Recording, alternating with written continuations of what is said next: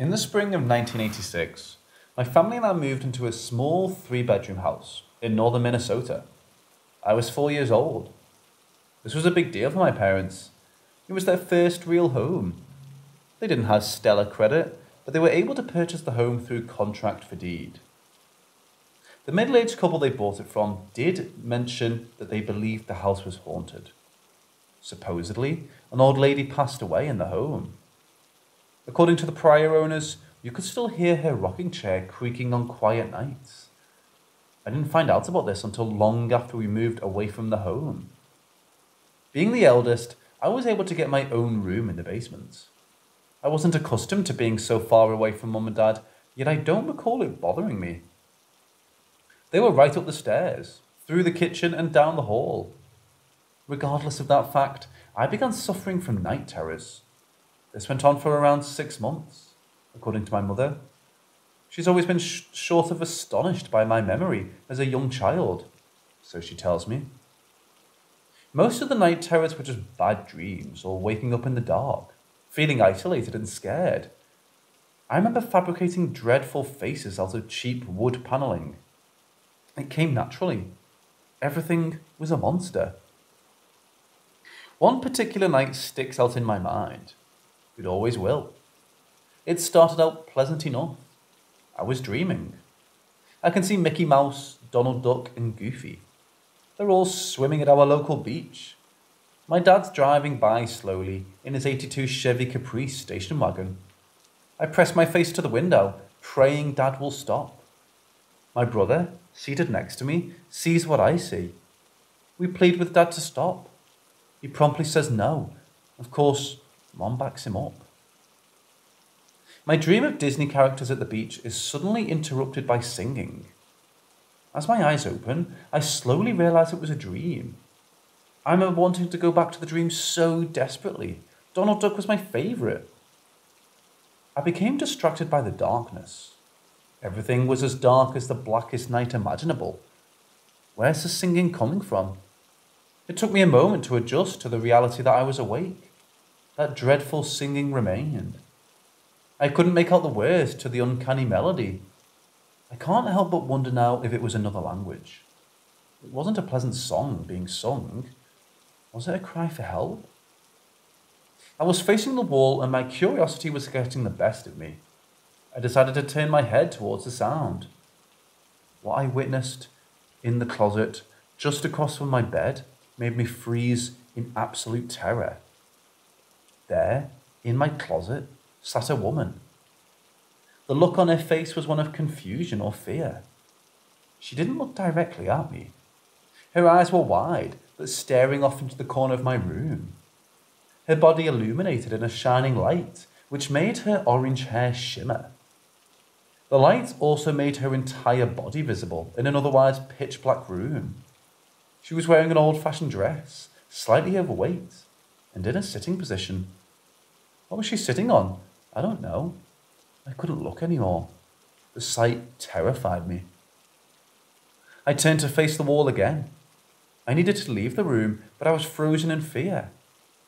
If I got up to run, she would certainly see me. Would she chase me? I had to escape.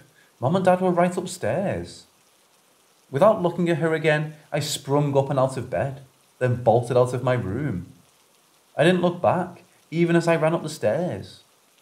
With every stair I climbed, I imagined my feet being grabbed. Would she drag me back to that hell in my room? My poor parents were awakened by my shrieking cries. Mum was concerned and Dad appeared upset and a little annoyed as I relayed the horrors that played out in my room. I held my mum's hand all the way back down the stairs. We made it to my room. I refused to go in. Dad clicked on the light. She was gone. No sign of her.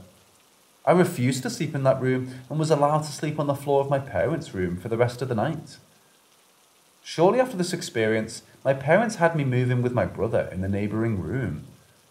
I never saw her again. I investigated that closet a few times over the years. I recalled cleaning it out in a desperate attempt to find evidence of her existence. Maybe she left something behind.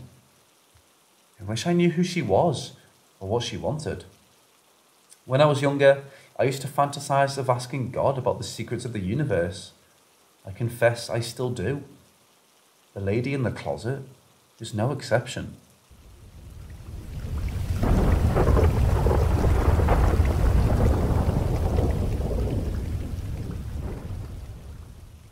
I adore the couple that live next door.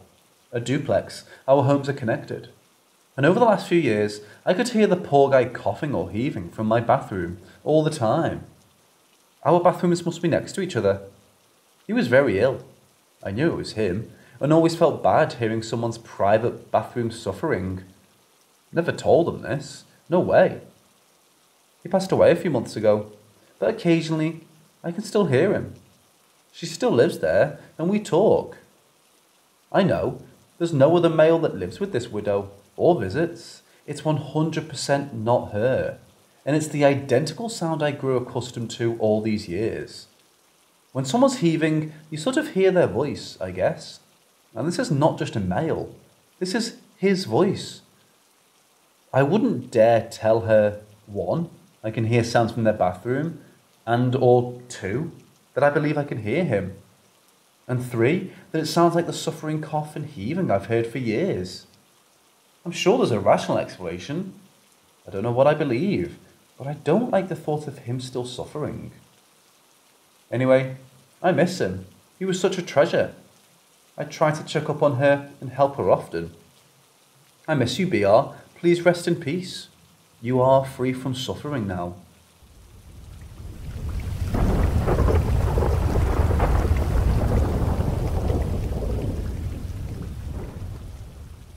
I couldn't tell you exactly how old I was when I had my first supernatural experience, but I'm guessing I was somewhere between 7 and 9 years of age. I was living with my grandparents in Miami. I shared a room with my younger brother on the first floor of their 2-story duplex. It was nighttime and everyone was asleep, including my brother. I was lying on my left side in bed, facing the door to the room, and about 3 foot to the right was the door to the closet, which was closed, of course.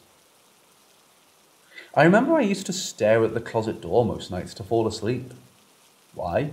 I couldn't tell you, but that's what I did. And on this particular night, after having stared at the closet door for a while, I suddenly saw an almond-shaped light appear. I stared at it for a bit, wondering what the heck that was, when suddenly the light started travelling along the wall to the right. It went across every wall in a clockwise direction until it arrived at the spot it had started at. Suddenly, a second almond-shaped light appeared next to it, and that light did the same thing. It travelled across every wall in the room until it stopped right back where it had originally appeared, all while the first light stayed in place. And it wasn't until then that I realised that those 2 lights together were shaped like eyes. It looked like 2 glowing eyes that were looking at me. My body was completely engulfed in fear, and I didn't know what to do. I was too afraid to scream or get up, so I just pulled the blanket over my head. After a few moments, I peeked out and saw that the lights were gone. I then got up and turned on the lights and tried to make sense of things. But from that day to my now 37 years of age, I know nothing that could have possibly explained that. Since then, I've had countless other supernatural experiences in life, but never have I seen those lights again, or anything even remotely similar. I've also never heard anyone tell a story similar to mine. Has anyone here ever experienced anything like this?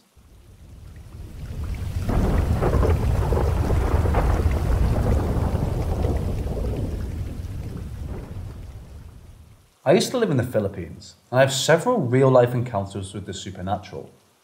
Catholic schools there used to be cemeteries during the World Wars, where dead Filipinos, Americans, Spaniards, and Japanese were laid to rest.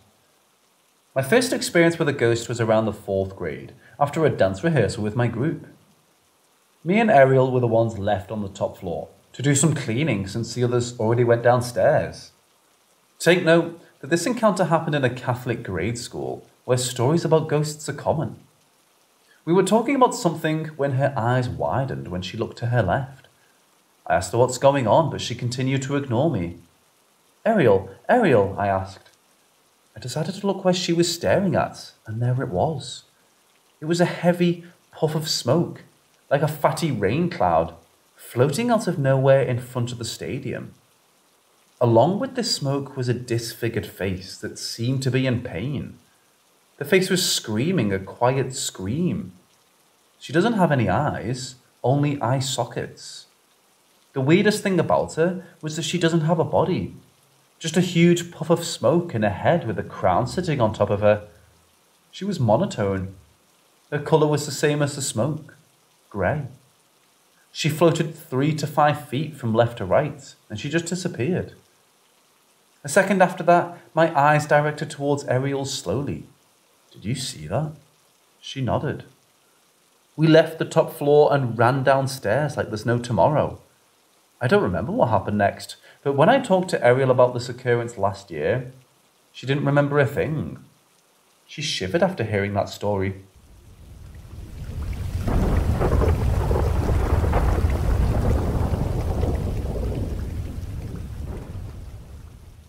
I would honestly love if anyone knew any scientific or plausible explanation for what I'm about to explain. So roughly 6 years ago, my friend and I were casually walking through my housing estate, just chatting and nothing out of the ordinary, just like every other evening. Suddenly, for a split second, the whole sky just became daytime. It had already been dark for at least an hour at this stage. It wasn't like a light that was bright in the sky. If I can help you picture this scenario, there was no light being radiated. It was just daytime for a split second. Absolutely dumbfounded, very confused, we looked at each other and I knew I wasn't crazy because he had experienced this also. To the present, so tonight I was out in the garden in the countryside with my partner. There's no artificial light other than the house and my neighbours roughly 2 kilometres away. My partner and I experienced the whole night become day for a brief moment. My partner was very confused, and I had explained this to me before, and it absolutely blew my mind. This time it lasted at least 3 seconds rather than a split second like before. I wish I could explain what it was like. It really didn't seem natural.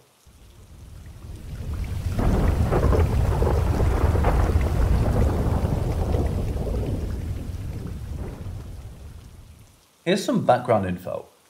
I, a 16-year-old male, and my father were hog hunting in southern Tennessee.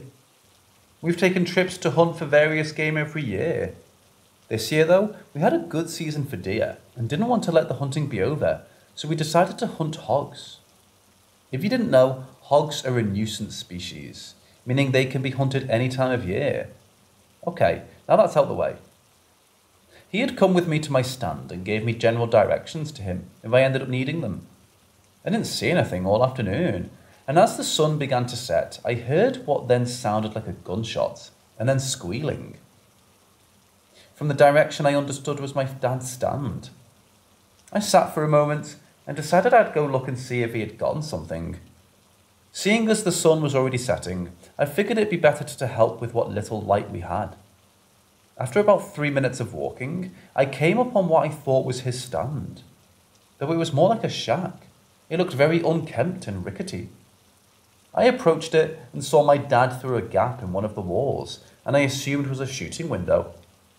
I whispered, asking if he'd gotten anything. He very slowly turned to look at me. If you hunt, you know that your head movements must be slow, so as not to alert any game. But this wasn't that. It was more of a foreign movement, one resembling that of a serial killer in some dumb horror movie. He looked at me with a blank expression for a minute. Well, not blank. It had a slight hint of anger, but I quickly chalked that up to my dad wondering why I'd leave my stand before he called. Seeing that, I decided he was not ready to leave, so I made my way back to my stand without questioning him further. Sure enough, my dad called my phone a few minutes after I got back to my stand, saying he was coming to get me and we'd leave. On the way home, I asked him why he didn't say anything when I came by. He looked at me confused and said something along the lines of, "You never came to me." And I laughed briefly and asked, "No, seriously. My dad is a jokester, but not a prankster or someone who likes scaring people." But he was dead serious. He genuinely stated that I never came to see him. The next day, after trying for a while to brush it off, I asked him to show me his stand. It was not the one I had gone to, and when I went to find where I had gone, there was a field but no stand. I've tried to rationalise it time and again, but I still have no idea what really happened. At this point, I want to believe my dad is steadfast in his attempt to spook me, or that I imagined it somehow, but I know what happened, and I believe my dad.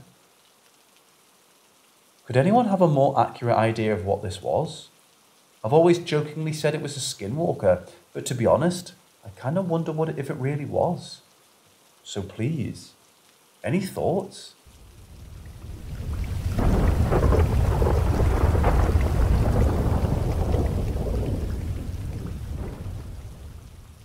This happened when I was around 13 years old.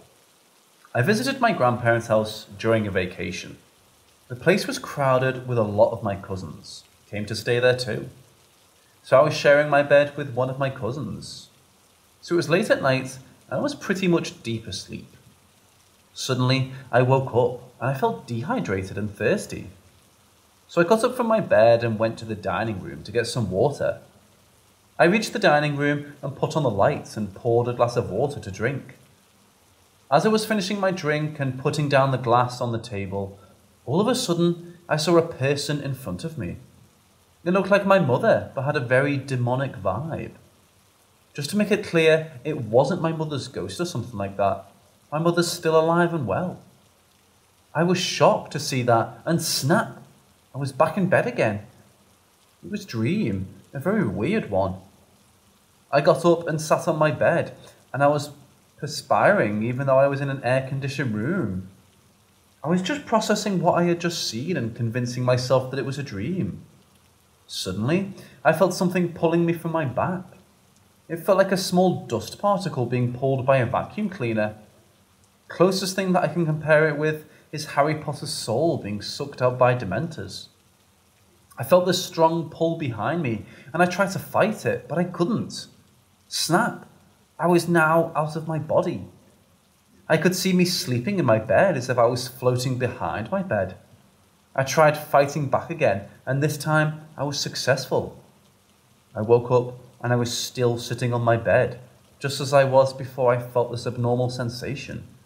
I still can't properly explain what exactly happened.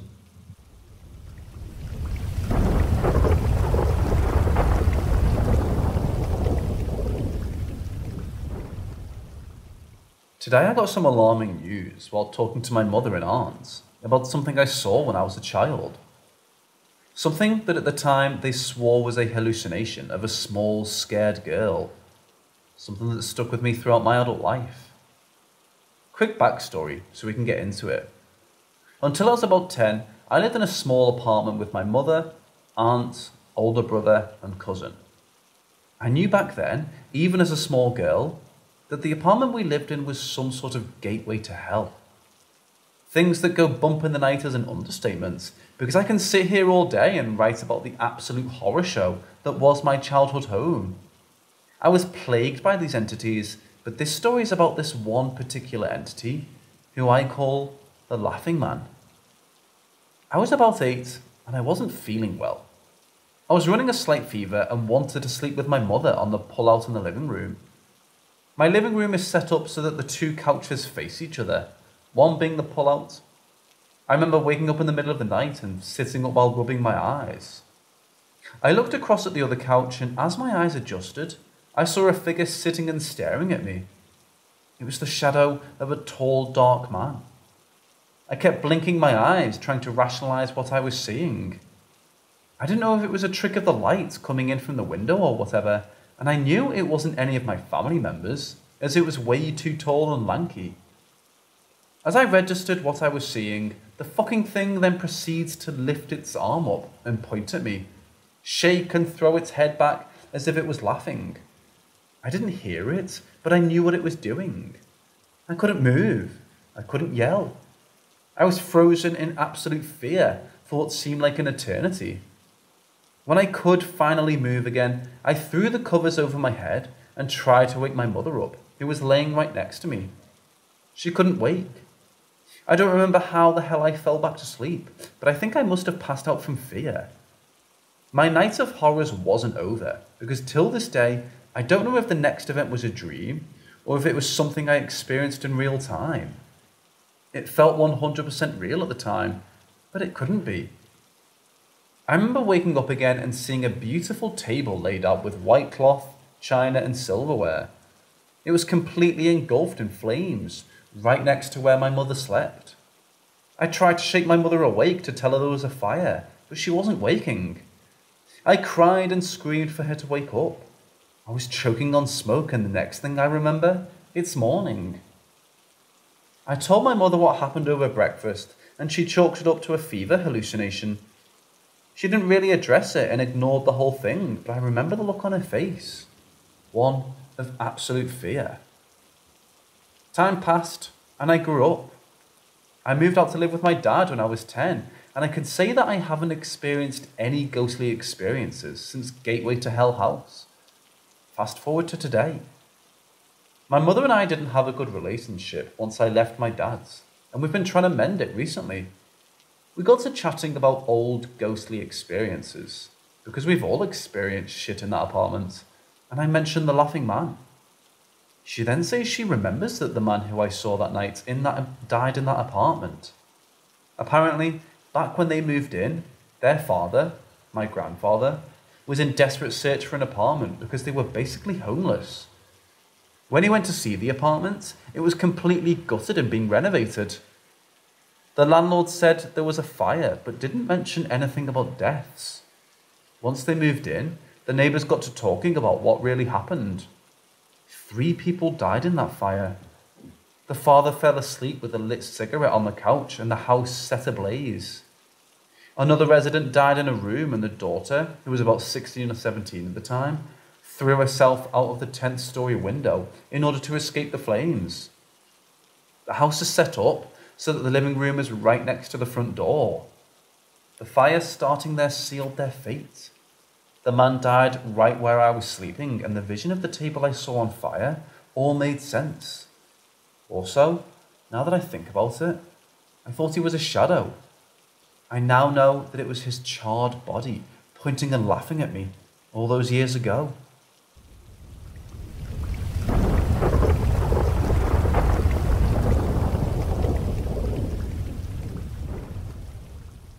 Growing up, it had always been just my mother and I, until I was about 15 years old, when she got married. Often, we'd move from one apartment to another, so I adapted quickly. Not like I had much choice. My favourite thing to do when moving into any new apartment spot was to get lost. I'd go explore the complex, taking every turn and over every walk. That way, if anything should happen, I knew my surrounding areas. The new apartments we had moved into were very nice. There was a playground and some basketball courts on the looped road that skirted the complex. Behind the gates that bordered the apartments were woods surrounding every side, with the playground at the very back and the forest extending acres past. When I was a younger child, I was more sensitive to my abilities, if I had any, but they've long since diluted and are probably non-existent now. However, at these apartments, I encountered, witnessed, experienced a dark entity that always tried to harm my mother, a UFO, a religious experience via a dream, and a very real ghost kid. Not in that order. This is my encounter with the latter. We moved in around one of the vacation times, either summer vacation or spring break maybe. After the first couple days of getting lost around the front and middle of the residence, I knew my way around fairly well. So I told my mother I was going out to explore the rest of the back end of the apartments, where we lived close to. As I was walking down the large community lawn, toward the road to follow it to the playground, I saw that there were no kids there. I'd beeline toward the apartments in the back. I was often interested in how others decorated their front steps and wondered what kind of lives these strangers lived. As I turned the corner into the alley between 2 front-to-front facing buildings, I noticed a kid sitting in the middle of the alley playing by themselves. Their memory is from so long ago, I can't remember details about this kid, not even their gender. I think he looked like your typical average light Hispanic boy from San Antonio. Dark hair, dark eyes, lighter skin. What I do remember is feeling bad because this kid looked so sad to be playing by themselves.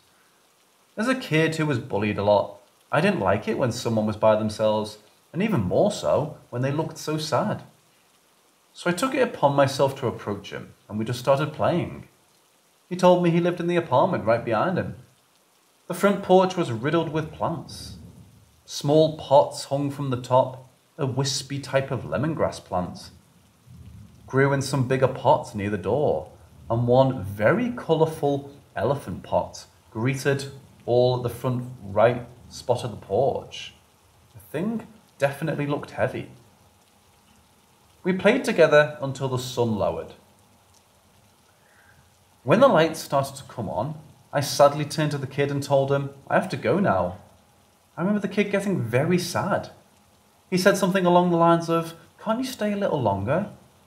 It's getting late, I said, looking towards the sky. I promised my mom I'd be home for dinner.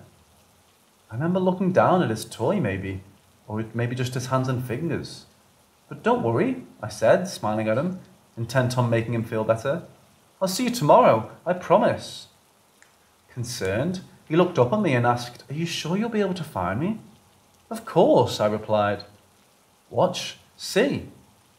I rushed past him to the corner where I turned and started counting the doors. 1, 2, 3, 4. The fourth door is yours.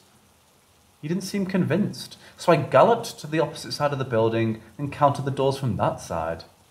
1, 2, 3. And the third door this way is yours. See? I put my hands on either side of me in a ta-da stance. I remember him smiling back at me, almost like he didn't believe me. I promise, I swore. I'll see you tomorrow. I waved and left, thinking, besides, how can I miss your colourful porch? I didn't get to go back the next day. My mother needed help unpacking.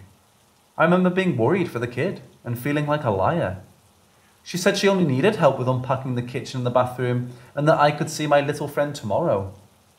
The next day, I happily strolled over to the only two-facing buildings surrounded by other buildings. I turned the alley and started counting. 1, 2, 3, expecting to see an eye full of colours and plants. All that was there was an empty porch and open blinds, revealing a clean, vacuumed, vacant apartment. Confused, I went around the building again and counted the doors again. I went around both of those buildings countless times, even the surrounding buildings. I went front and back, back and forth, and in all kinds of circles, trying to understand where the kid's door went. The buildings were more intricate and woven toward the front of the apartments, but the closer you got to the end, the simpler it became. Not finding his door made absolutely zero sense. Finally, I ended up right back to where it all started. Hands on my hips, just staring into the window, standing where we had played just 2 days ago. I stepped into the bushes in front of the window to look closer into the apartment. Maybe they had boxes they still needed to pick up, so I could say goodbye properly. Nothing. I heard sweeping noises coming from the top of the opposite stairs. Hello? I yelled out to an older man sweeping his porch. Sorry to bother you, sir, but do you know what happened to the little kid that lived here? He gave me the most perplexed face. To my younger self, he looked almost angry, but he couldn't be bothered by a kid's question. No one's lived in that apartment for months, he shouted back down at me.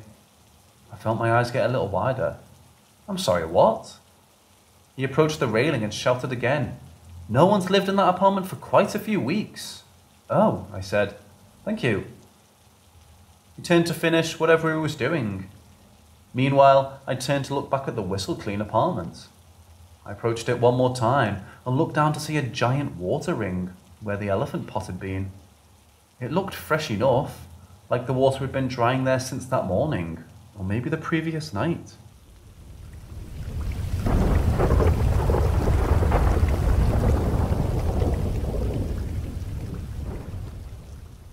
I have a ghost in my house.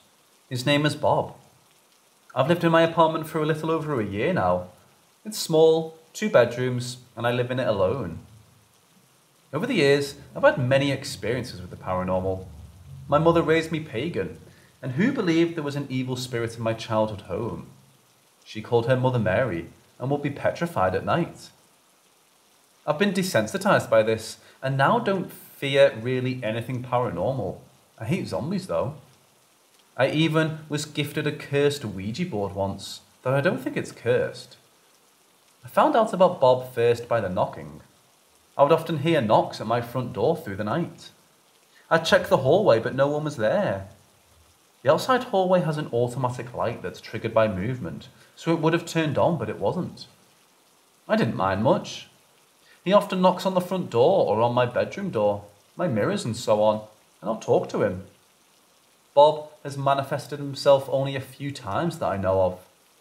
Once in the darkness, when I had my boyfriend over, I walked over to my bed to hop in next to my boyfriend, only to be confronted by Bob's shadowy presence in front of me, blocking the light that came from behind me. He was about 5'7" and was slim build. He vanished in seconds. My boyfriend was so startled he wanted to run or call the police. I'm like, no, that's just Bob. The other time, I thought he might have fallen down or something, because Bob knocks are very normal. But I heard a huge bang right behind me in the kitchen, even feeling the vibrations. My grandmother, who was sitting in the lounge room, asked me if I had fallen over. I responded with, no, I think that was Bob. He's not usually that loud. The only thing scary that has happened was the day of the shooting. It was a normal night for me. I'd gotten home from work, changed and got on my PC for some game time. A few hours later at 8:37, I know because I checked the time, I heard a crash come from my bedroom. I tore off my headphones, looked at the time, listened for intruders, and then went to investigate. My picture frame had somehow slipped off the nails that held it to the wall somehow. I didn't think much of it until later, around 9:30ish, when I received a dozen phone calls from my relatives asking if I was okay. I answered my grandmother's first. She told me there'd been a shooting outside my workplace an hour ago. A man gunned down by police. I told her I was fine and that I was home and safe, as I did with all of my other relatives as their calls flooded in. It was that night when things started to go haywire with Bob. He would tip over bottles that I knew I had set down on stable surfaces, close doors, move things that I know I didn't touch, like books and folders I had on my art desk. I felt a sadness in the house, as if something was physically tugging on my emotions. I knew Bob had to be sad. I wondered if it was by the shooting or not. It was a pretty big coincidence if not. I told my mother about him. She said it must be a demon, but I assured her it wasn't. She came over and saw the house for the first time.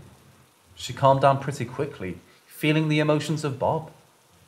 She thought maybe the death so close affected Bob negatively, causing the sadness. I nodded along.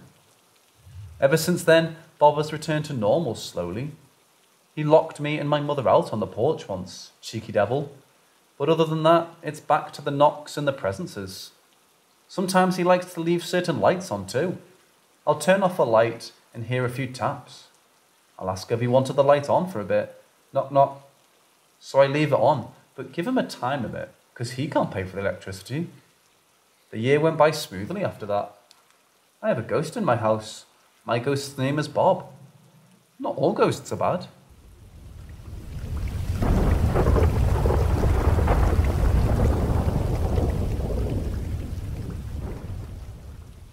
It was roughly 10 o'clock on a weekend night, and I had finished watching a horror film. Can't remember which one. And I was inspired to make contact with the dead. I did 5 minutes of research on my laptop, clearly enough to be an expert on the matter, and sat on my bedroom floor in the dark. I placed my full-length mirror in front of me and leaned it against my bed and lit a candle. I stared at my reflection what felt like forever, and finally muttered some gibberish along the lines of, "If there's anyone here, show yourself," and "I'm opening the gates to communication. Please come forth." I'd pause and wait and stare at the mirror, focusing my eyes on the surroundings behind me. I waited for something to appear, but naturally, nothing did. The longer I sat there, the more uncomfortable I became. I gave up after 10 minutes and called it a night. To this day, this is the only explanation I have as to how the haunting began. I had lived in the same house for 3 years prior and never experienced any paranormal activity. As previously stated, I was 14 years old and going through an angsty time in my life. Depression, self-harm, first heartbreak. I was emotionally negative, and part of me feels like whatever I welcomed into the house felt that energy. You see, now I know that when you want to make a connection with the deceased, you have to be specific about who you're contacting or what you're contacting. I left the door to communication open to anything that was listening, good or evil. I cannot recall how much time had passed since I performed that little stunt. Days? Weeks? But my room suddenly became a playground for spiritual energy. My room was located in the basement, a spot I felt was cool and private for a teenager. I put up curtains to separate my room from the laundry area and the storage area where my father stored his military items in large olive green containers. I tell you this because it serves a purpose later on in my story. You know the feeling you get when you know you're not alone? The vibe of someone standing close to you, even though you haven't yet looked to see who's there.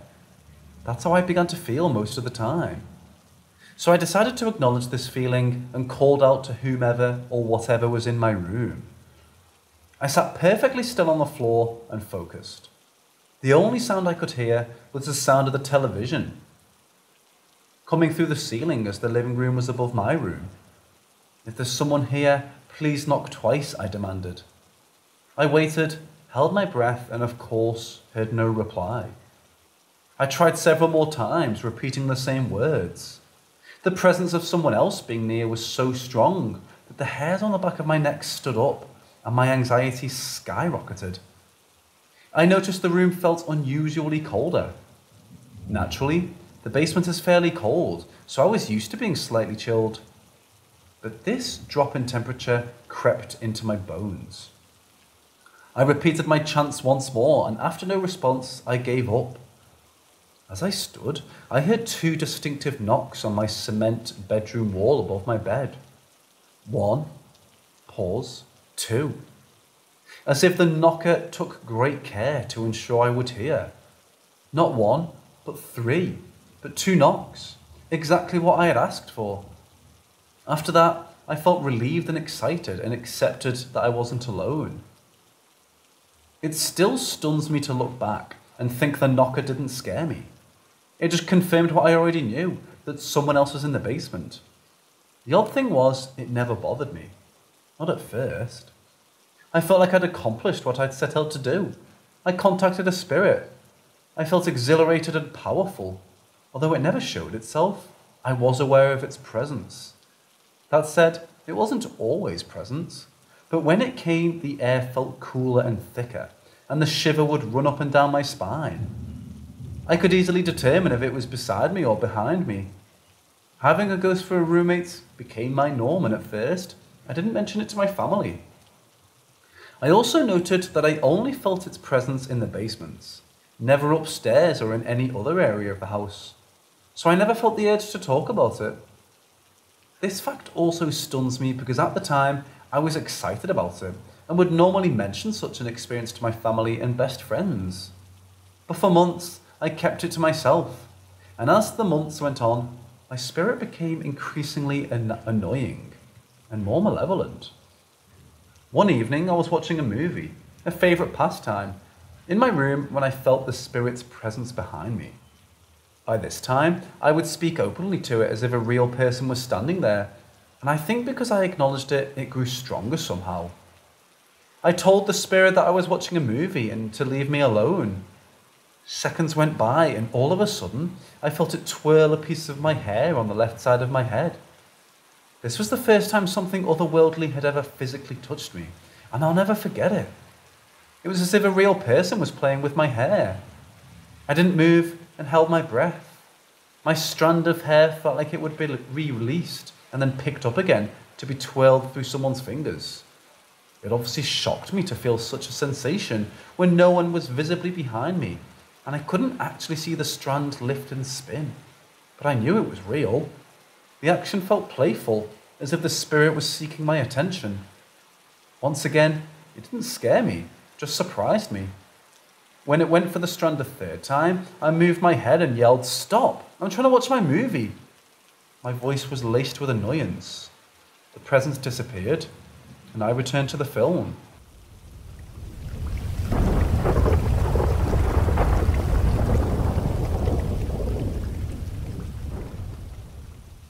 To be touched by someone who wasn't visibly behind me, and on more than one occasion.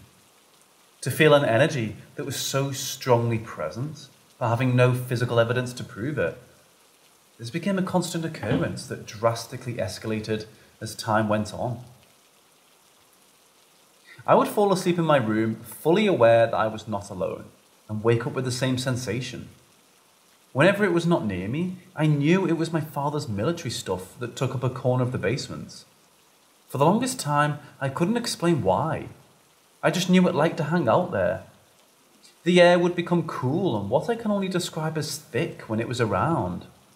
The vibe was strong in that corner of the basement. As the months dragged by, I would speak to it whenever I felt it close to me. I would talk about my day or my negative teenage thoughts. I never received a response, but somehow I knew it was listening to me. I often had my best friend over to hang out, and I finally decided to fill her in on my haunting experience. I don't believe we were in my room at the time of the conversation. I told her that I had a ghost. We never told lies to one another, and she instantly accepted my explanation without doubt.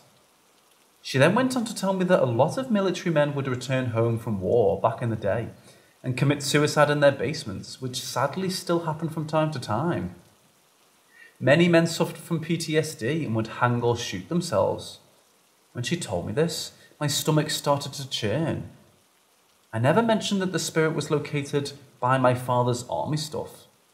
She told me years later that she used to feel it too, and that she just knew that it was in the corner of the basement.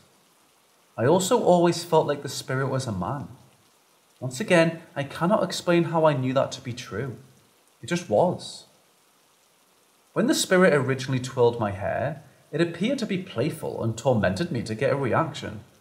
But as the weeks passed, this playful energy became mean. I'd be in the middle of watching a movie and suddenly it felt like someone pulled my hair. The sharp pain would disappear almost as quickly as it came, and sometimes I would question whether it happened at all. It then progressed to jabbing. It felt like someone poked me hard in the shoulder or arm.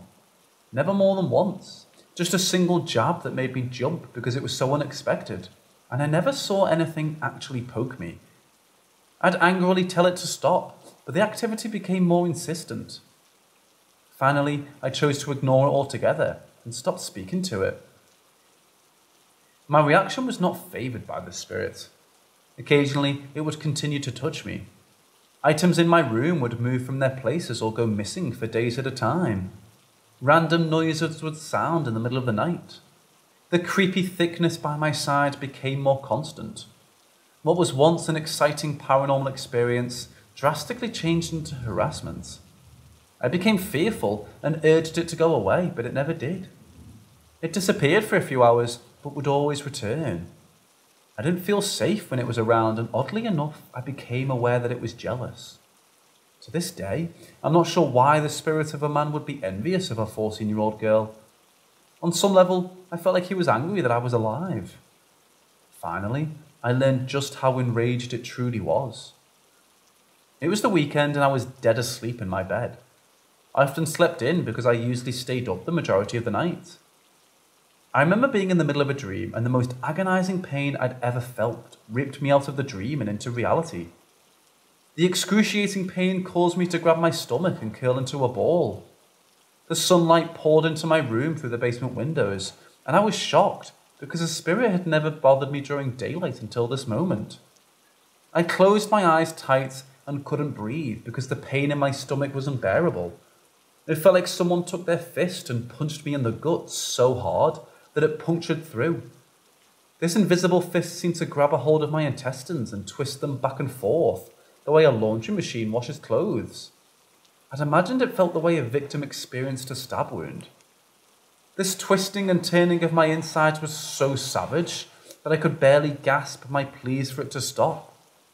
I managed to muster the little strength I had and bellowed out, "Stop!" The power behind my command instantly caused the pain to vanish. I slowly sat up, suddenly exhausted, and ran up the stairs. I didn't return to my room for the remainder of the day.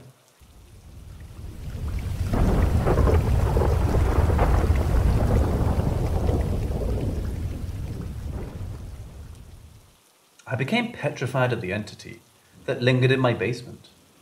I no longer spoke to it like I had before, and whenever I felt its icy presence, I refused to acknowledge it. The problem with being tormented by the dead is that you feel completely helpless and lack control. Ironically, I began to feel like it had every right to be there, as I did.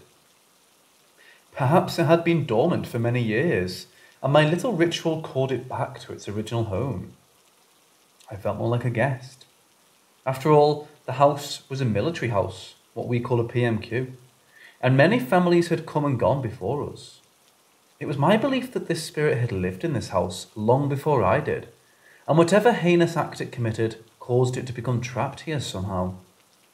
I wanted to contact the dead and successfully achieve that goal.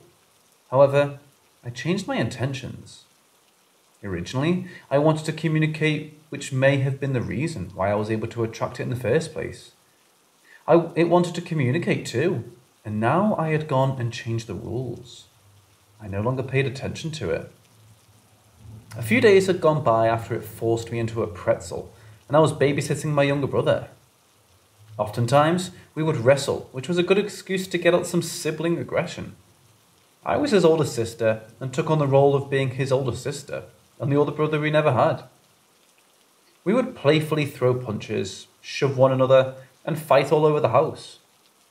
That night, our battle began upstairs and gradually moved to the basement. I tackled him and pushed him onto my bed and began choking him, not enough to make him pass out, but using enough strength to exert dominance. I don't remember what caused us to suddenly come to a halt, but we froze on the spot. My hands were still wrapped around his neck when we both turned our heads towards our father's military stuff. Standing in the corner, in the dark, was the silhouette of a man. I couldn't make out any physical features like his face or clothes because it was too dark, but I could see his shape clearly. He stood erect, posture perfectly straight, arms at his sides, and remained completely still. Although I couldn't see his eyes, he appeared to be watching us. The sight of him took my breath away, and I became paralyzed with fear. All my senses screamed danger, and my heart felt like it was going to explode from my chest. My throat tightened, and I had to swallow to speak. Without taking my eyes off of the man, I whispered to my brother, "Do you see that?" Maybe I was losing my mind. Unfortunately, after a pause, my brother said yes. After he confirmed that he could see the man too, my adrenaline kicked in. I shot upright and we both leaped off the bed and flew up the stairs. I can still remember climbing up the stairs and feeling like it was going to chase us. I slammed the door to the basement shut, and we remained upstairs until Mum and Dad came home. A week later, we moved from the house. It just so happened that my parents were separating, and we moved back to my hometown with my mother. Dad was posted to another province and left a short time after we did. I don't remember returning to my room that night. All I can remember is packing up my things the next few days and feeling like I could breathe again, like the weight of the world had been lifted from my shoulders. Years have gone by, and I can close my eyes and still see the man standing in the dark beside my father's military stuff. I can remember my hair being twirled and the twisting of my insides. Over the years, I tried to convince myself that it never actually happened, but my brother can recall it as easily as I can. He was a witness and acts as the evidence that reminds me just how real it was. The man did not follow us to our new home, and my haunting ended the moment we left the house for good. I often wondered if any of the families following us experienced anything unusual. Ironically, I currently live 40 minutes away from that house. I decided last summer to go for a drive, and I did stop at that house. It was empty.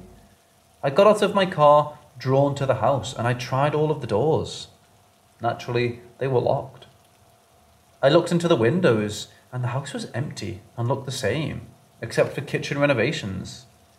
A man at the house next door saw me looking in the windows and asked if he could assist me. I noticed that the house that he came out of was empty too. The van in the driveway proved this man to be a construction worker. I explained that I had lived in this house years ago and was interested in going inside to relive my memories. I asked if he had a key to let me in. He said he probably did and fumbled with a handset of keys. I grew excited as he tried all of the keys, but unfortunately he didn't have the set that would unlock the door. He apologized and I succumbed to my disappointment. I thought about returning and breaking in. After all, there was a basement window that I used to sneak out of, and I could simply break it during the night and sneak in. Instead, I drove back home and chose to believe that it wasn't meant to be. After all, I didn't want to return to that house in pure darkness. In my heart, I feel like I'll have the opportunity to enter the house again, whenever that may be. For a while, I didn't know why I wanted to stand in that basement. To satisfy my need for closure?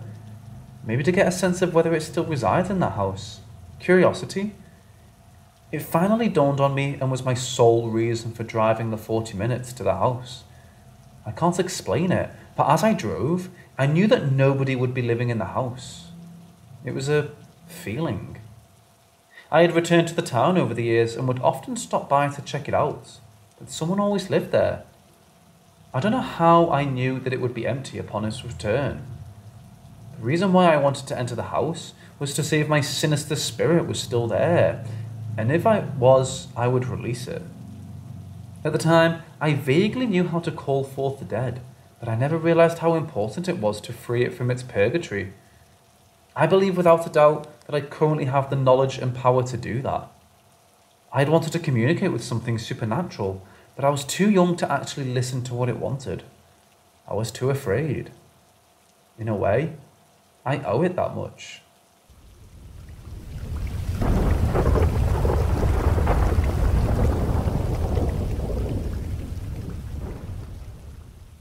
A lot of things happened in my parents' house growing up.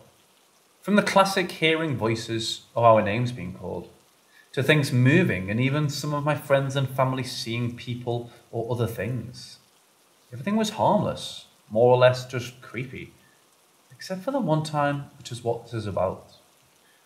This is just one thing that has happened that most people like to hear, or sometimes don't like to hear, when I tell them in person, so I figured I would share it for others to read. This was either spring of my senior year or high school, or first year of college toward later end of summer '09. Can't remember exactly, but I was 18 at the time. I was up late watching some Adult Swim laying in bed with my dog, a Pomeranian. Now I got to explain a little layout for you. Opposite the bedroom door was a window. Outside that window was the only streetlight on my road. We lived in the country. Now across the hall from my bedroom was the bathroom, and its door was also open. Inside the bathroom we had a stand-up shower with a gold frame.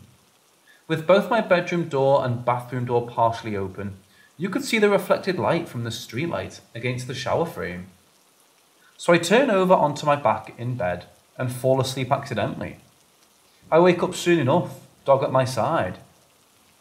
I went to turn the TV off and fell back asleep, to find out I couldn't move. I panicked for a second, only to realize I was experiencing sleep paralysis. I was so excited. I know who gets excited for that, but it was the first time, so yeah. The feeling of not being able to move, the feeling that something is pushing down on your chest, the lack of control you temporarily have. It was exciting to experience it firsthand after reading about it so much. However, I was able to move my hand and legs. Like from my hips and wrist down, I was able to make fists and kick my legs and feet. It really felt like someone holding me down. The pressure seemed to get more intense on the back and top of my head, and something was telling me to look now. But I couldn't move. With flailing around, I was able to tilt my head back slightly, and I saw in my door away the gold frame of the shower, and then something blocked it out. Something was standing in my doorway. I figured I was hallucinating, as that was another sign of sleep paralysis from what I've read. Shadowy figures or spotty vision. So I'm still semi-calm until my dog starts growling while staring at my doorway. He was just in my range of vision, but I could see him head down, fangs showing, deep growl. He's not a growler either. He was a yapper, always barking.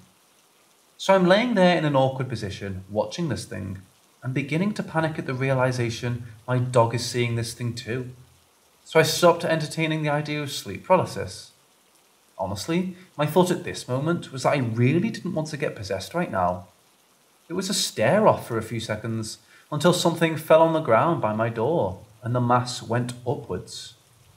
Once it was gone, the pressure on me was instantly gone, and my dog perked up as though someone threw a ball, and he went running into the hall. I could move, and jumped out so fast to grab him. I was more concerned for him. He ran straight to the kitchen sniffing around, and I was like, screw that, I'm staying up now. I walked back to my room to see what fell, and it was a necklace that was previously hanging off a picture of my grandmother that hung around my door. I did end up staying awake the rest of the night and telling my mother when she woke up, as she's had a lot of things happen to her in the home. Needless to say, she was quite unnerved. A lot of other things have happened with me, and a few stories with my brothers, and a few of my mom's. Maybe I'll tell them.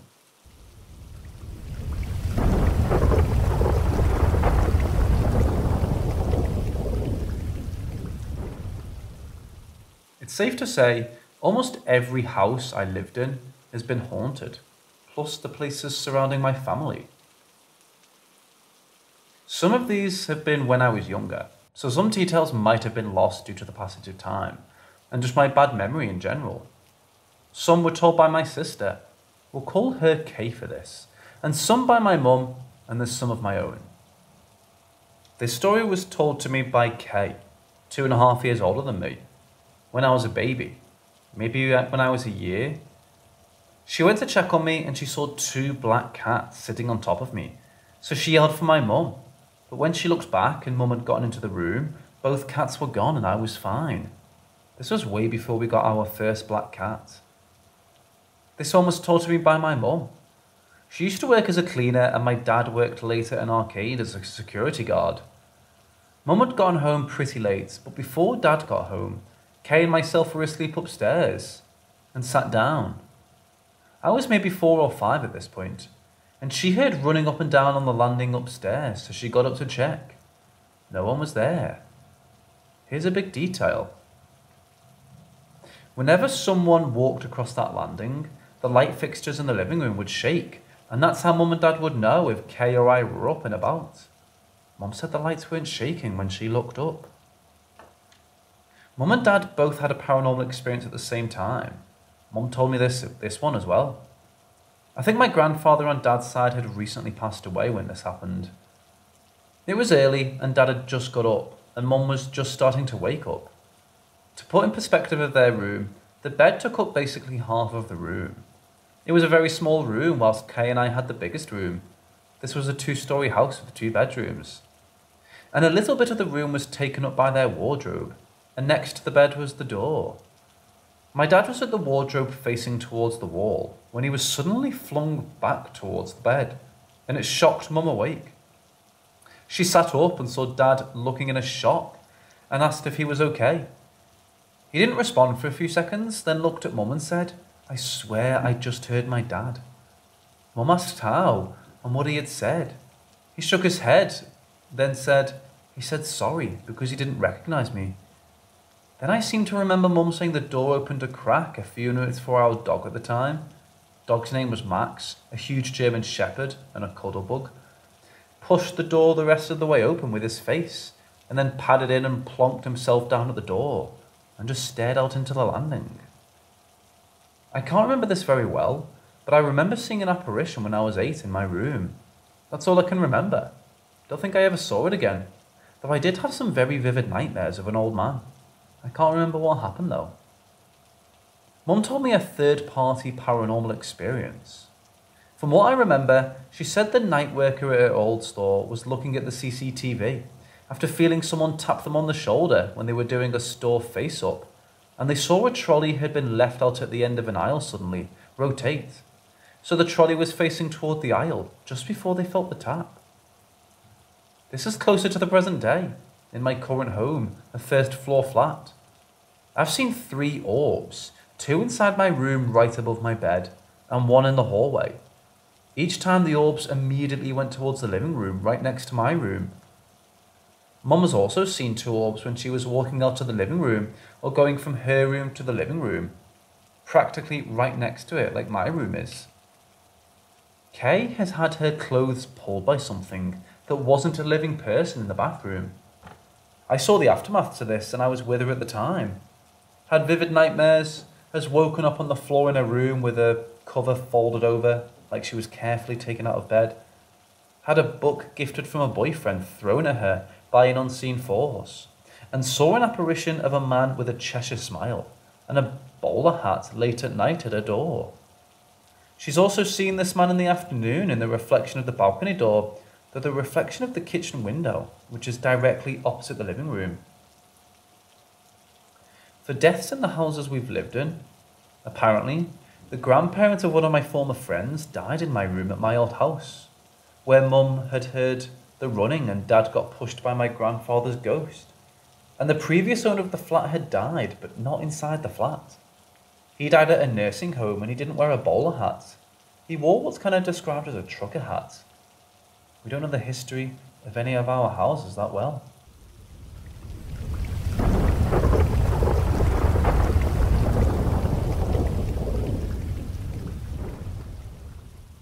It was summer in Canada and I, along with 2 of my friends, planned to spend a few days camping. We actually found a small cabin that was available at this small cabin grounds for cheap. It was a large piece of forested land by a lake with a bunch of cabins scattered around, and you could rent them for however long. We booked the place last minute and decided to go there instead of camping. If you've ever been to northern Canada, then you know how barren the place is, with a man-made structure every couple of kilometres, with forest all around us. 3 hours later when we arrived, it was maybe around 4 p.m. We met with the owner, who lived in a distant, larger cabin nearby. After talking and paying for our stay, we went off to our cabin. The cabin was small, with a stream leading up to a larger lake right beside the cabin, and a small fire pit out front.